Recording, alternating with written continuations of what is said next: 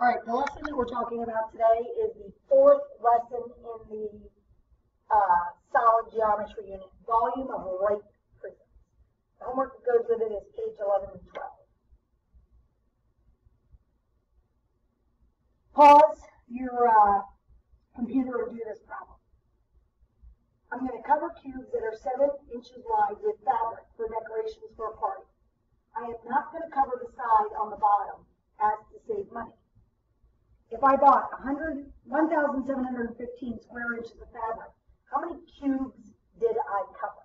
Well, here's a picture of a cube, and they're telling us that it is 7 inches wide. So, my cube, 7 by 7 by 7. And we're covering all faces except the bottom. If you look at this, around the sides I'll have 4 and the top I'll have 5. So think about this. In this cube, each face is 7 by 7, 49 square inches. And I'm covering 5 of them. So I'm going to have 245 cubic or square inches on each cube covered. Well, if I bought 1,715 cubic or square inches, and each cube is doing 245, I'm going to divide to see how many cubes I can cover 7 cubes. Now, make sure you're not covering that bottom. Think about the surfaces that you want to cover. All right. Again, pause and do this. I love Pringles. If the container is only 20% full, actually we can't do this one yet. This is one we'll do after the lesson. All right, pause and do this one. I'm going to slice this bagel horizontally. I want to know the area of the cross section, so I know how much area I'm going to cover with butter. The diameter of the entire bagel is 6 inches, and the diameter of the hole in the middle is an inch. This is 6 inches, and this is 1 inch. So, if I slice this thing horizontally, my slice is going to go across, just like you're slicing it with a knife. Isn't my cross section going to look like this? My cross section is going to look like that, and I'm going to put the butter here. So, to find the area where I'm buttering, I'm going to find the area of the big circle and subtract out the little hole in the middle. So, area of the large minus area of the small circle. So, I'm going to use pi, or 3.14. So, pi r squared minus pi r squared. So, 3.14 times the radius of the whole bagel is 3 minus the radius of the little circle in the middle is going to be 0.5. So when I do the math, here I get 28.26, and I'm using 3.14. And then I subtract. And I end up with 27.475 square inches to cover with butter.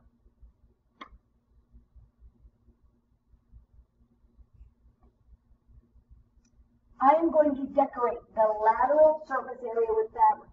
If the fabric I want to use costs $149 or $1.49 per square foot, how much will it cost to decorate the cylinder? Now, the first thing we need to understand is the lateral surface area would be the outside of the can, not the top and the bottom. The lateral is here. Now, think about this. If I slice this, doesn't my net of a cylinder look like this? I've got my circles for my top and bottom, and that middle, which is our lateral area, is a rectangle. How high is that rectangle? It's 21. And then this right here would be the top of the rectangle, which is the circumference of the circle. So circumference is 2 pi r. If I find the circumference of this circle, 2 times 3.14 times the radius is 5, gives me 31.4. So this is 31.4. Find the area there. Length times width is 21 times 31.4. And I get 659.4 square feet. And they told us that the fabric that I want to use is $1.49 per square foot. So I'm going to multiply by $1.49. And I end up with $982.51. All right. Turn in your note packet to page 14. This should be page 14. We are talking about today volume of a right prism. This is on your formula sheet. Volume is capital B times W, where capital B is the area of the base. This is my base. Okay. And W is the width. And the width is the distance between the two bases. So you are using this formula for volume of every right prism. Now, if we have a rectangular prism, you're going to use the formula we did yesterday. So let's take a look at a couple examples. Find the volume. We're only doing volume today of this triangular prism. Well, here's our base. What shape is the base? It is a triangle. Fine. So as soon as we know that it's a right prism, we know we're going to use this formula. Volume equals capital B times W. Capital B is the area of the base. Well, our base is a triangle, so 1/2 base times height. So you are looking at the triangle. So 1/2 times the base of that triangle is 3, the height is 2. When I multiply that, capital B, which is the area of the base, is going to be 3. What is our width? Our width is our distance between our two bases, so it's 4.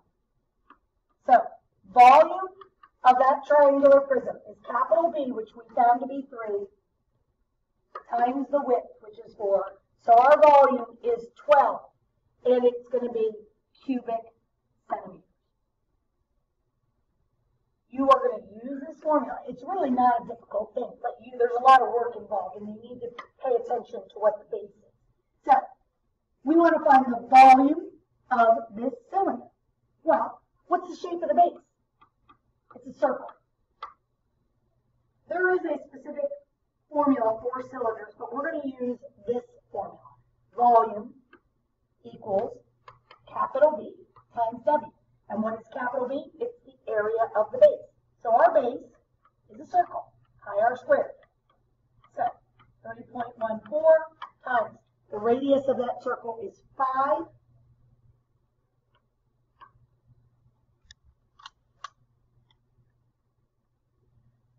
My area of the base is 78.5. What's my width? Well, the width is the distance between the two bases, 78.3. So my volume is going to be capital B, which I found to be 78.5 times the width, 8.3, and you end up with 651.55 cubic centimeters. All right, this is a rectangular prism. I would, under no circumstance, use the right prism formula. I would find volume is length times width times height. You could use this formula today, but you need to then be very clear about which side you're using as the base. I would not do it this way. What's the shape of the base, though? Let's do it, a rectangle. And I'm outlining my base in pink. So if I use capital B times W, the area of my base is going to be length times width of the base, which is 5 times 4. So my base will be 20. What would my width be? Well, look at the distance between the two bases would be 10. So it would be volume is 20 times 10. But let's look at this. 20 is 5 times 4. Why wouldn't you just do length times width times height and be done with it? I would always just use the rectangular prism formula.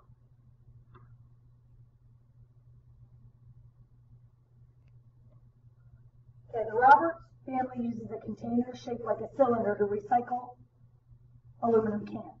It has a height of 4 feet and a diameter of 1.5 feet. The container is full. How much do the contents weigh if the average weight of aluminum cans is 37 ounces per cubic foot? Round your answer to the nearest 10. Well, if we're looking for how much this holds, we need to look for the volume.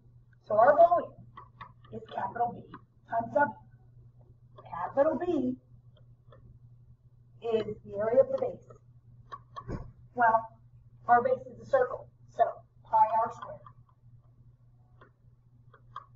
3.14 times what's the radius? It has a diameter of 1.5, so my radius is 0.75, half of that. I get 1.77. Now, the width is the distance between the two bases, which is 4. So, volume is going to be 1.77 times 4. So I get 7.08 cubic feet. Now, it comes back to say that each cubic foot weighs 37 ounces. So, if I multiply by 37 ounces, I end up with 261.96 ounces. Oh, they want us to round to the nearest tenth, so 262.0 cubic ounces.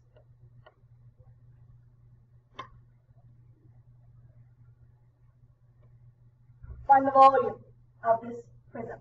Well, it's a triangular prism. Volume is capital B times W. Capital B is the area of the base. Look, they gave us the area of the base. It's 15. So, volume is going to be 15 times, what's our width? 23. I end up with 345 cubic inches. Find the volume of these trapezoidal prisms. Well, here's my base. So, again, we're using the volume formula. Volume is capital B times W. Capital B, our base is a trapezoid, so we're using our trapezoid formula.